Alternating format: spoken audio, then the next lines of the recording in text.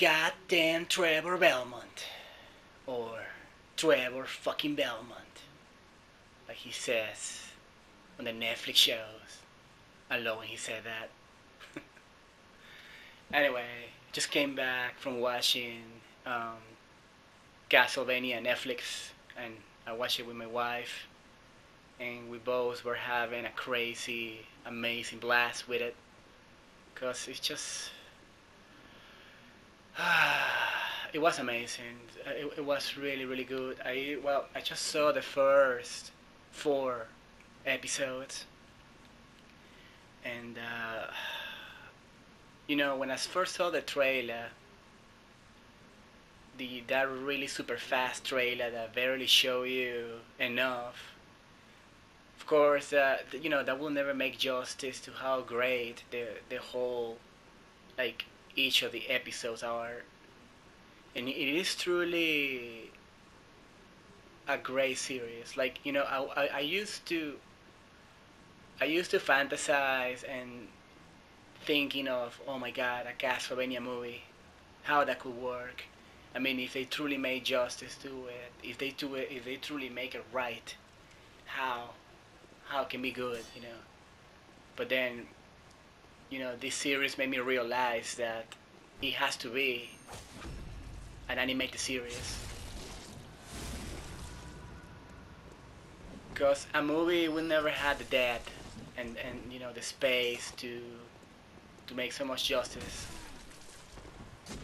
I hate these bastards, by the way.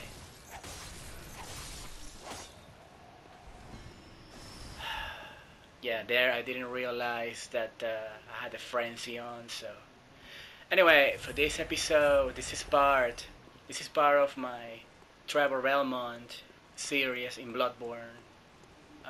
This is a series that is supposed to be a remake of an old one that I did when I first got the game. Pretty much I did a full playthrough of the game, like raw comment, or I mean raw content style, like no editing, just recording straight from the chair, PlayStation 4 capture card. But this time I wanted to make it better because now I can edit videos and I can use other sources of recording, and this is supposed to be my second. Um, you could say it's a remake of my Trevor Belmont in Bloodborne. The reason why I make another one is because I wasn't really happy with the original. I thought that was very I don't know, very. It didn't have the depth that I wanted to have. So anyway, I wanted to take this episode. I believe this is episode 10 of this Trevor Belmont Longplay. You know, the old hunter from Castlevania. So I decided that I'm gonna take this episode to just be talking nothing but the Netflix, the Castlevania Netflix animated series, because that's the thing that inspired me to post episode 9 like a few days ago, because I knew we were getting there with the time where we're gonna have the release of the series, and I was super hype of it. So I was like, what best way to express love and hype for it than to continue a series like this, or playing the actually real Castlevania. But then I was okay, because to me, when I play this game and I play this way with a role play like this of a Belmont like Trevor, I really feel like, in a way, this is a Castlevania game, because it really, really, really has that almost exact vibe of it and the style of it, but of course in a three-dimensional way, almost like if it were a different take on Castlevania. So well, I'm doing something that I usually don't do, and only for this episode I'm going to put most of the volume of the in-game lower, and it's gonna be mostly full, full commentated.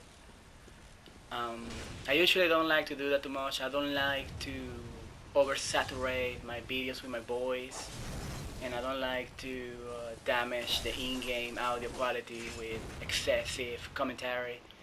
But for the sake of making a decent, review, thoughts, first impression of what I just saw, well, I thought that this would be a great excuse to be able to make a review of it.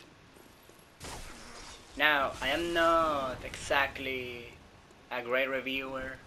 I know I am more of a passionate person that does nothing to talk love for and passion for those few things that I really love. And Castlevania is one of those things that always makes me super passionate. And well, that's a reason why my channel is pretty much a whole topic of Castlevania, and why I'm doing series like this type of role plays and RPG games, and action hack and slash type of RPG games. And every time I play like a dark fantasy game like this, if I can bring a sort of like Belmont to it, and if it feels okay in the game, if it feels good enough, I always do that. I always do either Simon Belmont or Trevor or Gary Belmont, because I've been always a huge, not just old school Castlevania fan since the original trilogy and Super Nintendo, but I'm also a huge Lords of Shadow lover.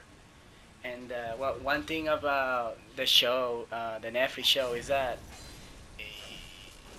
it is like really based mostly on the original timeline. The old school timeline where Dracula's Curse, which is the game where originally introduced characters like Trevor Belmont, Sypha Bernaldez, and Alucard. And the Netflix series, at least season 1, is super heavily it is a take on that. It's based on that story, but also it has a lot of the lore from Symphony of the Night, which we see in episode 1. We see pretty much the background story of what happened to Lisa.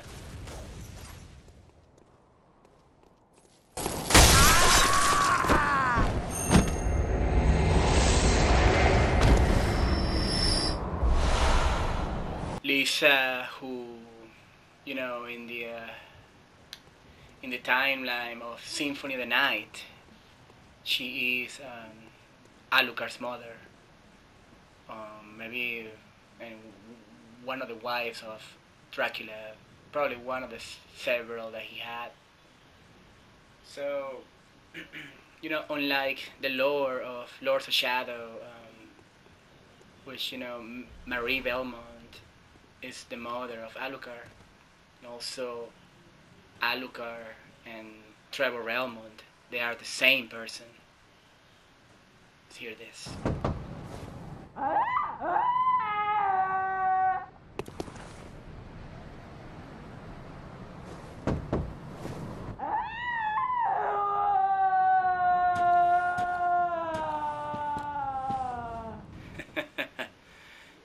Crazy shit, man. But I'm gonna be trying to not to talk in certain parts where we got like NPC talkings like that. And if you see me like getting quiet out of nowhere, it's because I'm trying to highlight some moment in the in-game while I'm trying to do my commentary review.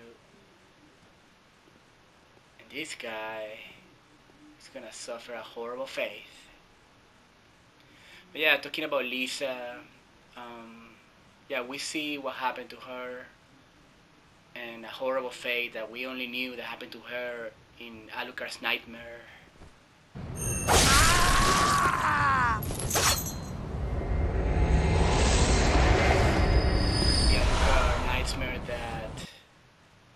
we see in Symphony of the Night produced by some evil succubus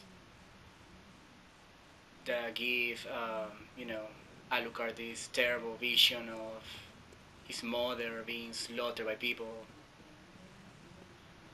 So, I don't know. I know, for those who are a huge fan of the original timeline,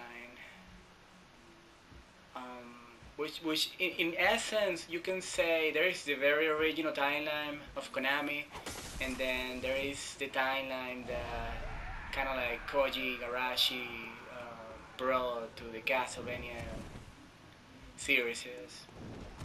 Those who don't know, Koji Igarashi, he did not create the Castlevania. He just started to work for it pretty much right after Symphony of the Night. And I was going to say that for those who really love, the old school Vania and the Koji series too, because he did a lot of great Castlevania games. And also for those who love, the Lords of Shadow saga, it's very rough when,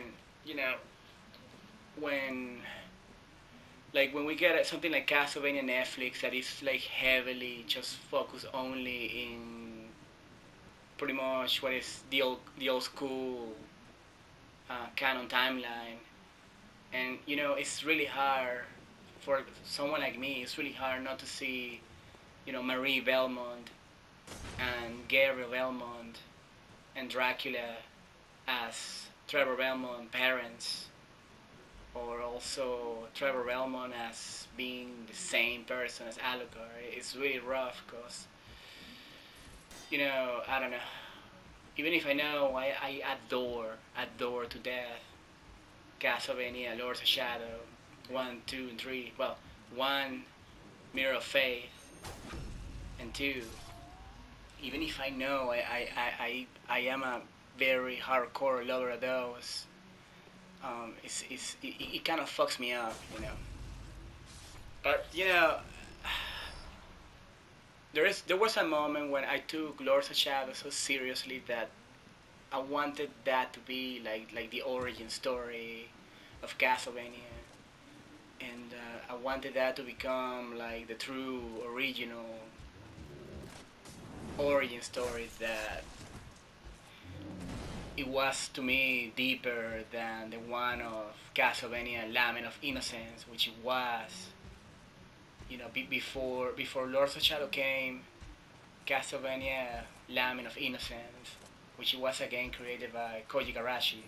It was the pretty much like the origin of the timeline, right? Leon Belmont was a Belmont that came way before Trevor Belmont or Christopher Belmont.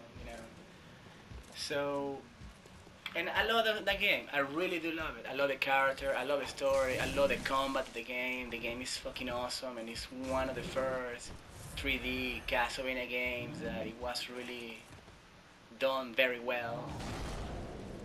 And well,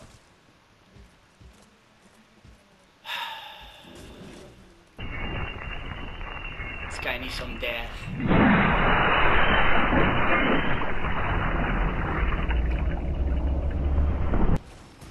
Even if I know I am a huge lover of, the games like the 3D games. Like, I don't think there is a 3D Castlevania game that I hate.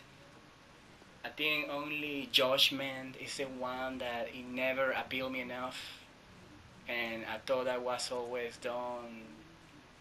I don't know. Like, I always thought that Castlevania deserves way more than that. But I know there's also people that think that Castlevania deserves more than what it was, Lords of Shadow. And to me, it is always a very harsh topic because I am one of those persons that I love that game so much that whenever I see people talking hate for it, just because it's not, it's a different take of the series, and because it's his own timeline, or because it's probably too much of a Devil May Cry style um, of game. I guess you can call it more like Devil May Cry style, Ninja Gaiden Sigma, um, Heavenly Sword. It's more based on that style than rather than the Metrovania. That most people will always, when they think of Castlevania, they want that. They think that Metrovania is the only way, or side scroller. And you know what? Why I am a huge lover of those styles, and I grew up with that. I grew up with the original four Castlevania games, and even the one of Game Boys that I love. And I know that it's something about Castlevania that feels so good when it's on 2D, and it feels so good that you know that it's a platforming action adventure in in 2D. And I think a lot of people thinking, the mentality that it has to be only that way, that 3D Castlevania doesn't work. That is just nonsense. That is just pure nonsense, and you know it. A game is not bad just because it's three-dimensional or two-dimensional. A game is bad when it lacks, good combat and story and character development. And to me, Lords of Shadow, it had all that and more.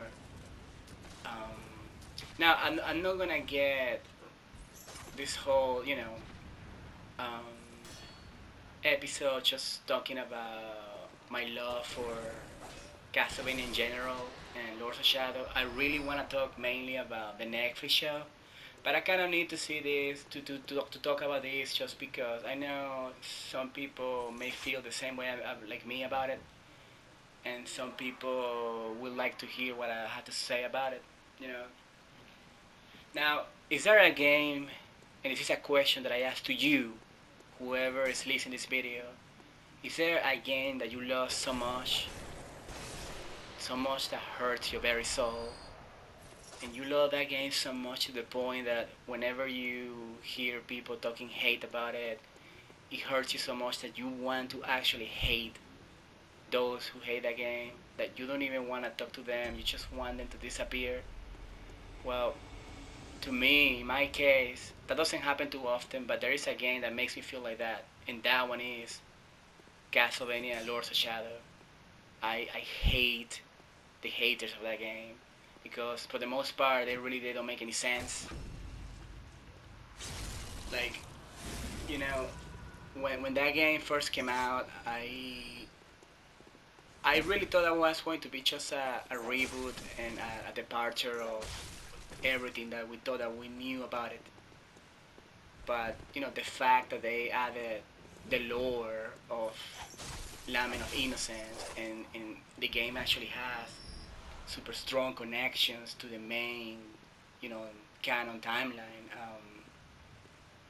It wasn't enough reason for me to really get invested in the game. Also, the fact that Gabriel Belmont, he quickly became one of my dearest and most favorite Belmont of all time, along with the almighty Simon Belmont and his ancestor father Trevor Belmont. Those pretty much are my three main characters that I love the best, from the Belmonts, and of course there are all the characters that I care and like a lot, like Julius or Richter or Jost Belmont, and you name it, man. There's so many great Belmonts out there. But I grew up with the original timeline. I grew up with Castle One, Simon Quest, 3 and 4. And yes, I am a huge lover of Simon Quest. Okay, to me, Simon Quest, it is a very amazing, underrated gem. And it was the first Castlevania that brought the Metro style, into the series. It was that game. You remember how much hate that game it got just because it was different than the original. Well, you know what? That reminds me a lot of the same type of hate and misunderstanding or misappreciation that other great Castlevania games like 64 or Lords of Shadow gets. Also, I love like when we talk about like Curse of Darkness. There's something really great that that game has, and is how amazing the RPG system is in it. It is very rich and very hardcore, and that's something that sadly to me Lords of Shadow did lack a little bit, and it was probably my complaint about it. But aside that, I know I really love those strong RPG elements in games like Simon Quest or Symphony of the Night, of Course of Darkness, and I think Castlevania really needs that, and it's something that is great to have. The whole exploration, the whole open world aspect of it, the fact that you can always go and come back to the same places.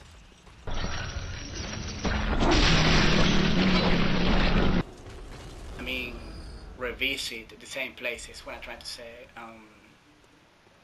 That's something that you don't see in any of the lineal Castlevanias, right?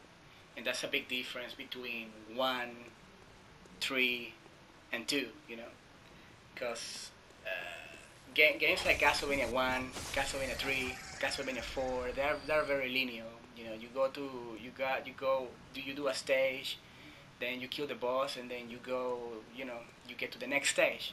And that was a really really big difference between Simon Quest.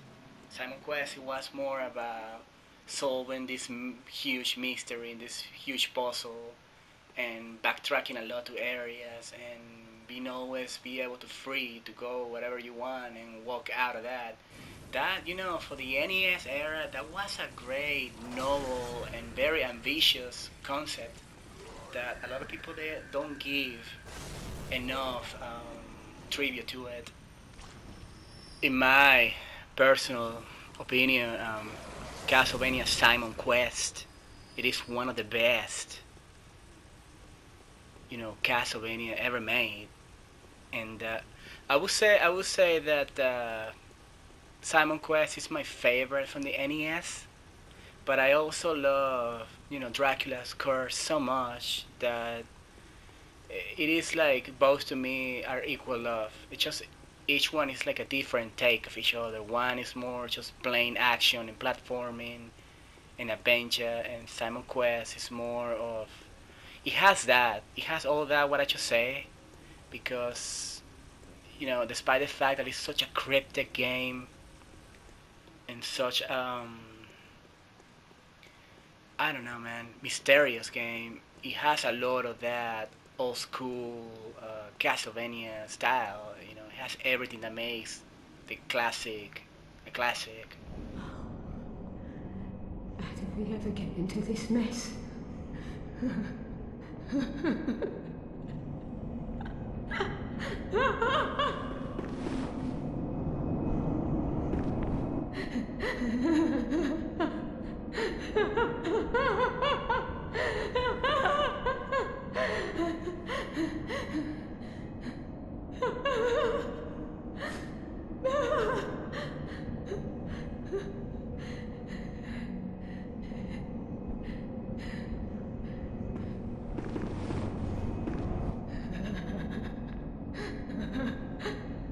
Oh, the good old days.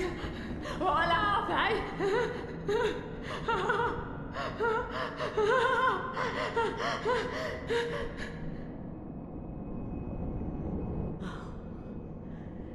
How did we ever get into this mess?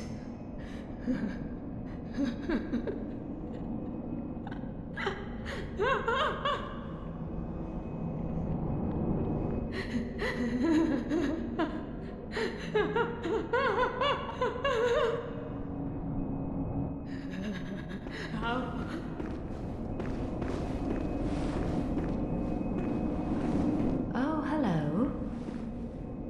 Sorry, dear. You're much too eager. I've only so much blood, okay? Hate to be heard. Not in the old town. I doubt there's any more out there. God save us. Yarnum's done for.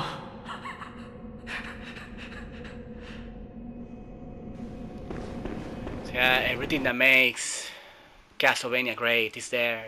It just it's not. It's not just mainly focused on killing enemies and go to the boss and the next boss and enemies, the next boss. You know, the game really had a lot of depth to it. Now, coming back to this area, I'm coming back here because last episode, one of the last episode, the Raven Huntress, she disappeared and I could not find her. But now, I decided to come back here and she's here at the cemetery. So let's talk to her.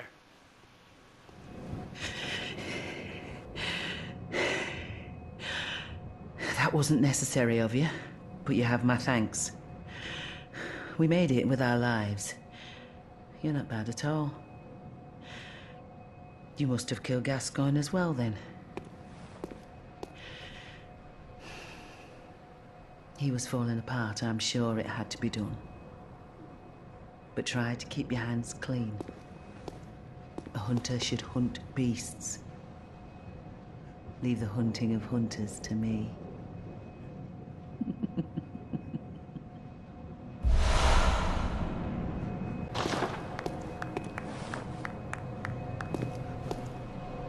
Try to keep your hands clean.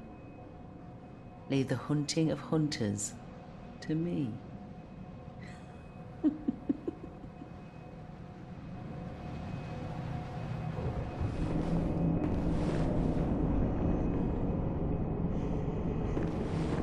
Oh, brave hunter, you're alive. Thank you very much. The town is in disarray, but there are still people here. Together we await the help of the healing church. I cannot begin to express my gratitude to you. The only thing that I can offer is my own lowly blood, if it would suffice.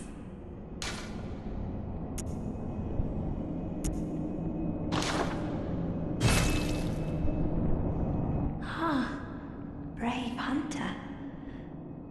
What is it? Have you renewed thoughts on this matter? So anyway, sorry if I'm seems to be all over the place, like making a lot of pauses, not talking all the time. It's still part of my, long play as Trevor Belmont. So I had to respect those moments when I'm gonna talk to NPCs or stuff like that. I'm gonna be talking about Castlevania Netflix whenever it's quiet moments. Now we need to talk right here with this man. Oh, good to see you safe. Now, let's think up something to discuss. Just tell me what piques your interest. Ah, there's something I want to tell you. A bit of wisdom from the eminent master Logarius. Once, a scholar betrayed his fellows at Bergenworth and brought forbidden blood back with him to Canehurst Castle. It was there that the first of the inhuman Vile Bloods was born.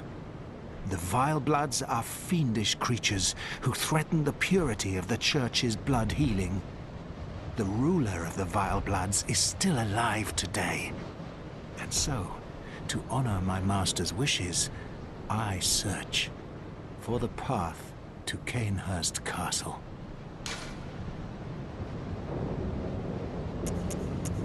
I bid you farewell. It has been a pleasure. May the good blood guide your way.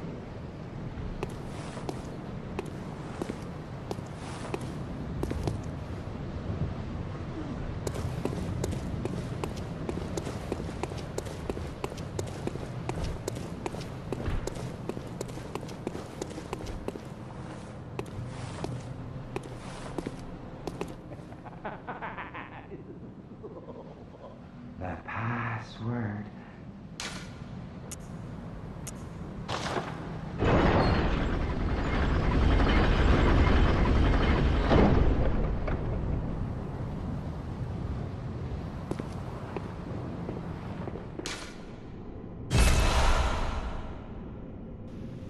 again, I came with the idea of making a sort of, you can say this is sort of a review, but it's more like my own thoughts, from from a true Castlevania lover that I've been ever since pretty much 1986 or 87, since I played the original Castlevania, and I grew up with that, and I am um, around well my mid 30 years old, and to me Castlevania still and will always be my my most beloved franchise of video game of all time. Cause when I started watching Castlevania on Netflix, I felt the same that I felt when I was watching Lords of Shadow for the first time. I was feeling like this was made for me. This was made for people like me. And well, anyway, let's talk about the writer. Uh, Another writer of the series is called Warren Ellis. I do not know if it's supposed to be the same person that wrote the story for Dracula's Curse. I don't think so. I think he's just a very hardcore fan that wanted to make a novel of it. And the movie was directed by Sam Dietz. Sam Dietz. And I think the voice actor who played Trevor Belmont is called Richard Armitage or Armitage. I'm not sure how you say the name, but well, I guess I'm gonna try to put maybe I can put some kind of annotation for it. So let's start talking about what I really feel for this. And so, okay, we got the beginning, and like I said before, we got this intro. It's pretty much the first episode. It's really mostly about Dracula, and it's pretty much like an introduction to to the origin story of him in the series. And it has to do a lot with Lisa when fucking mortals they came and they burned her alive, and they burned her at the stake, accused of being a witch, just because she was a woman of science, a woman of different beliefs. Back then in the time, sadly, a lot of people like that were victim of religious pranks that love to hurt and kill just people that they wanted to believe in something different. Um, Now, one thing I really love about the Castlevania Netflix, is that it shows a very, very horrible, evil side of religion, which is very real and very hardcore. And I just love that the series has the ball to do that. It's not just that. Also, it can be extremely gory and very dark and eerie and very. It's I always thought that Castlevania should be like that. It should be very dark. It should be dark fantasy, and they're doing that really right. They show religion, not like this holy thing that some of the Castlevania games, they make you believe that just because you are a Belmont, you are this holy guy that just love his cross. But the series is not like that at all. It is really like it shows a horrible, horrible side of it, and I like the fact that Trevor Belmont is against it.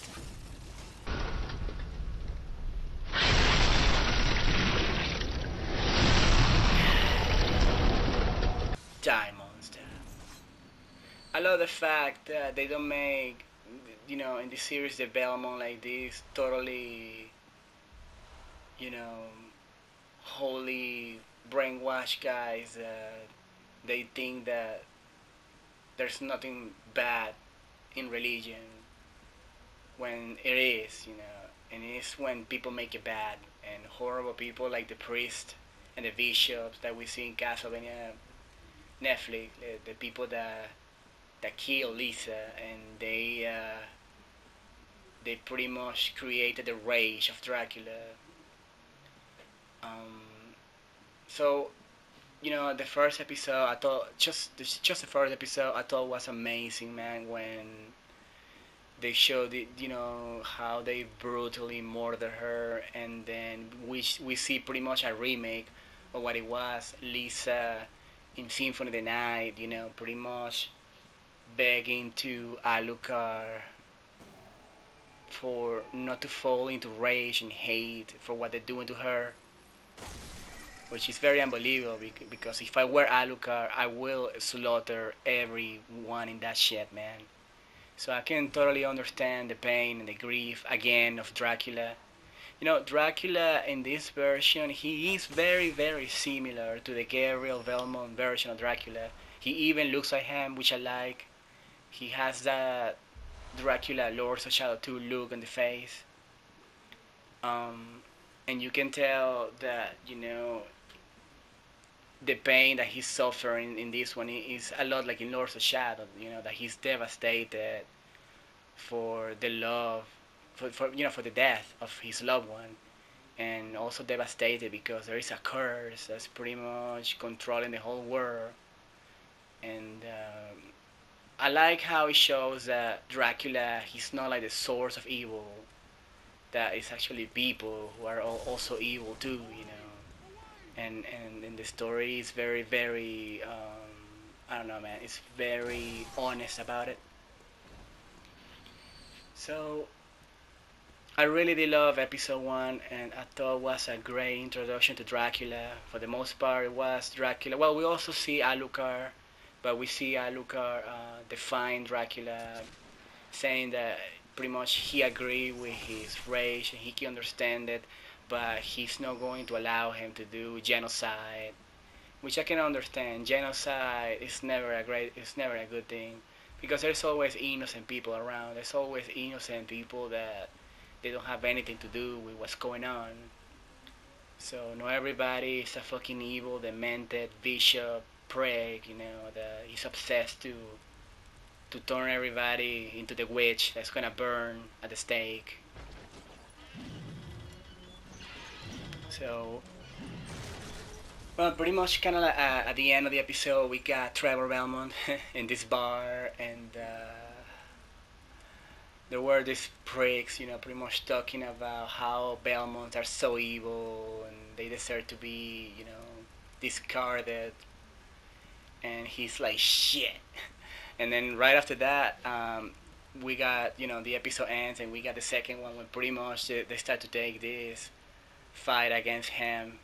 These fucking drunk bastards. They just want to pick a fight with Trevor, and they really are doing their best to piss him off. Now, at first, I didn't like the fact that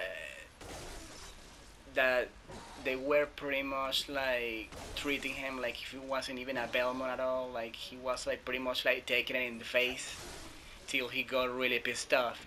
They start to push every single button in him, and they even got physical on him. Like they even kick him in the balls, man. And that's when he really got really pissed off. And he was like, will you fucking stop hitting me in my testicles, And then after that, he becomes like the Trevor Belmont, the wicked Trevor Belmont that we know, the one that he will fuck you up, and he will get really pissed off. Because, Trevor, he got a history of being a very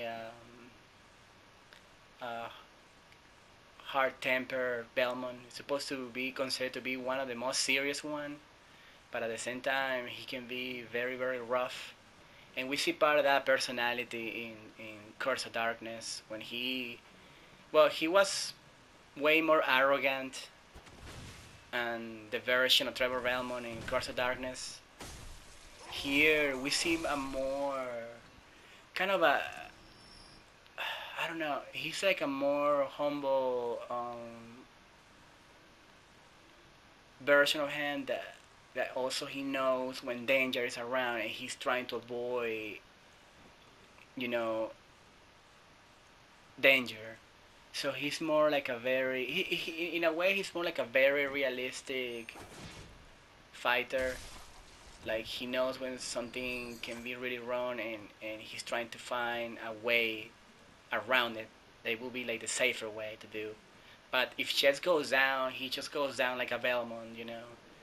And well, I don't know. I thought that it was fun to see him recovering from him being all wasted and drunk at the beginning, and pretty much these stupid guys they were pretty much making a joke out of him, but then he become, you know, like he really fucks them up really hard.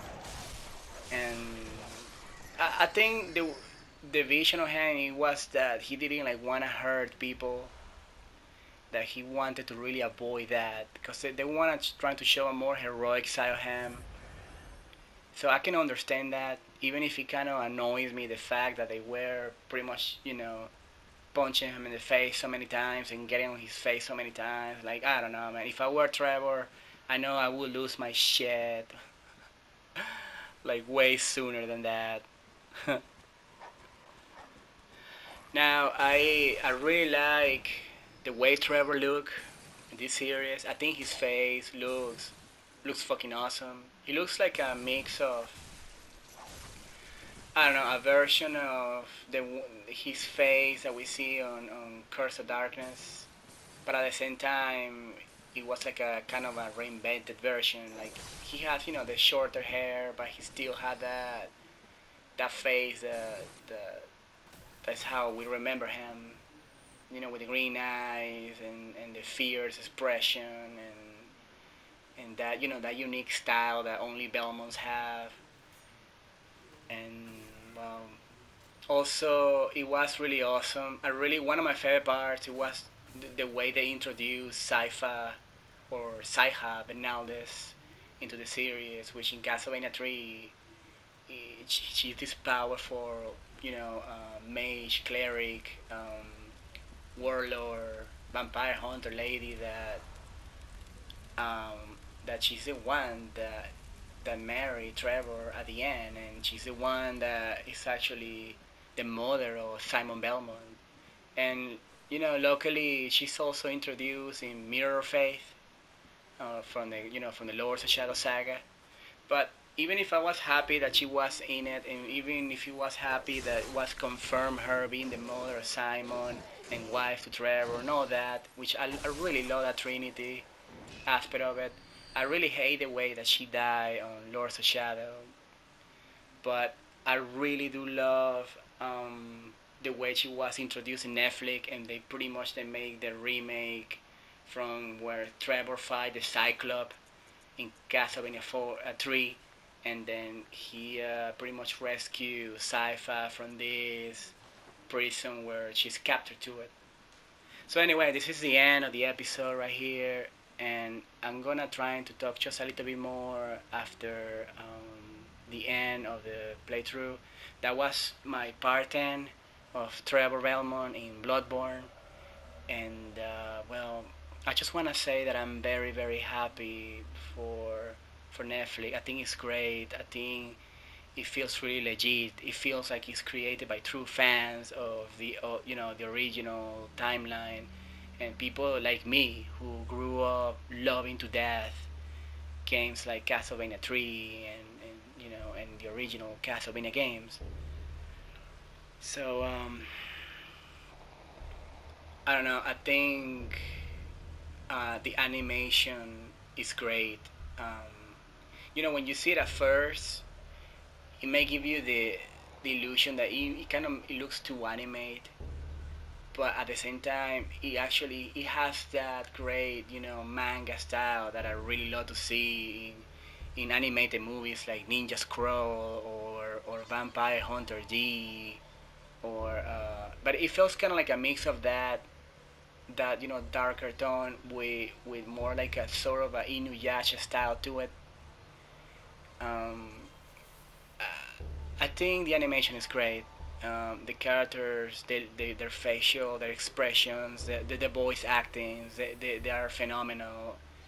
and I think they did a great work on Trevor, Sci-Fi, and also when later on we appear Alucard, which, well, sadly, Trevor and Alucard had a fight, which it didn't make too much sense. But when you think about it, in the in-game, Trevor, he fought this vampire before he freed Alucard. So I guess they were trying to say that that vampire was Alucard, and then he awoke to his true senses somehow.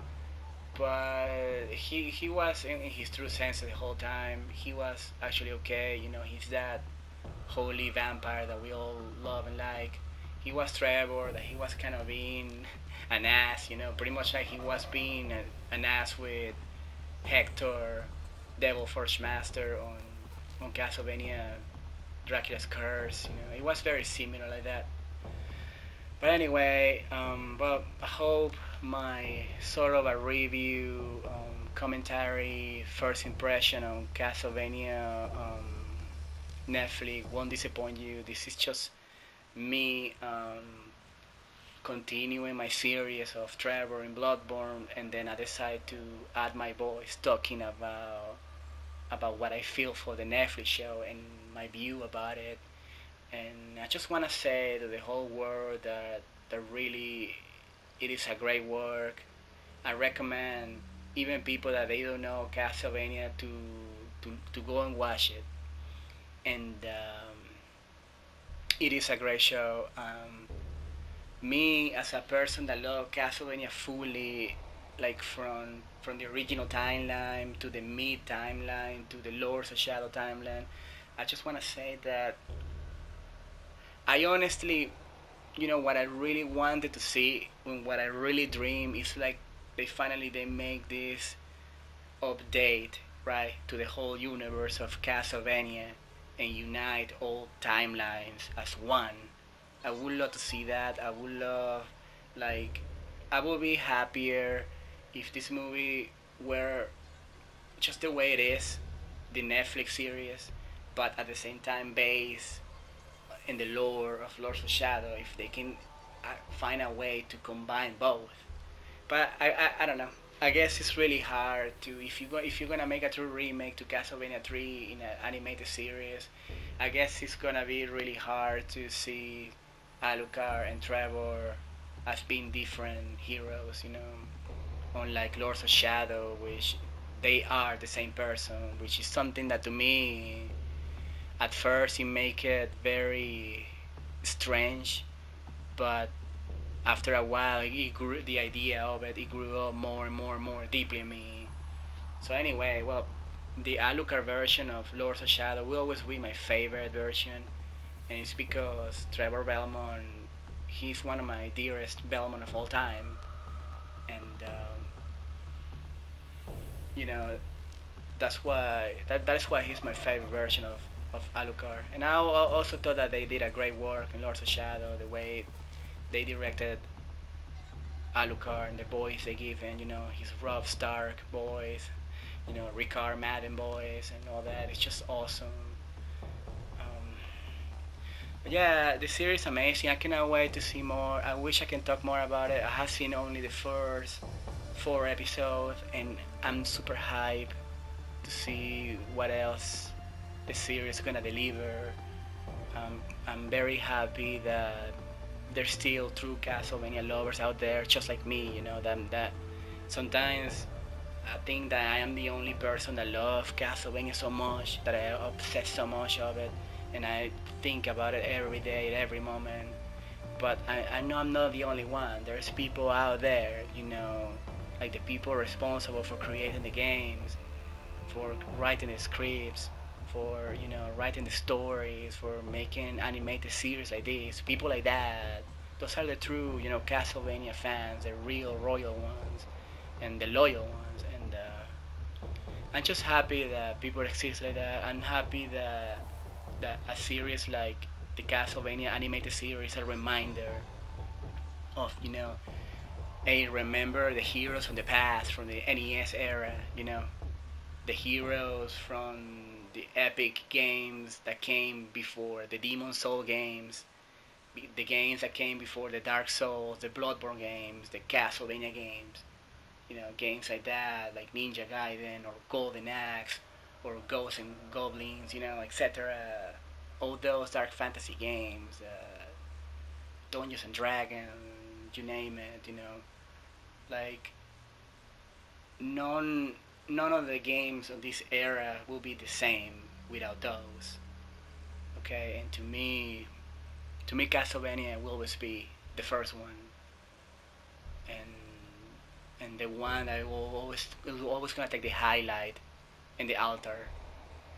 Anyway, that was the voice of a true Castlevania fan and lover, and go and fucking watch Castlevania Netflix or disappear from the world. Okay. No, seriously, I love Castlevania, and I love Castlevania Netflix. It's really awesome. It's really, really, really good. Love it.